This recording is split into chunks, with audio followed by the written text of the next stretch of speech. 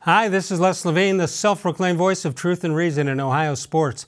Freddie-Kitchens let the cat out of the bag today, stopping just short of how ticked off he is that Odell Beckham hasn't been in Berea for voluntary OTAs. Supposedly, Beckham has been in Monaco, which is a nice place to be. You Beckham apologists say that he'll be fine once he gets here next week for the mandatory OTAs.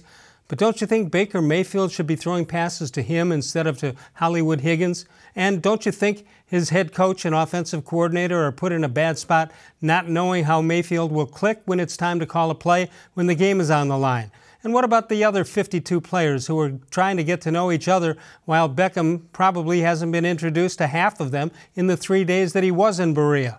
And what about Mayfield, who is asked every other day or so about his new wide receiver, Beckham?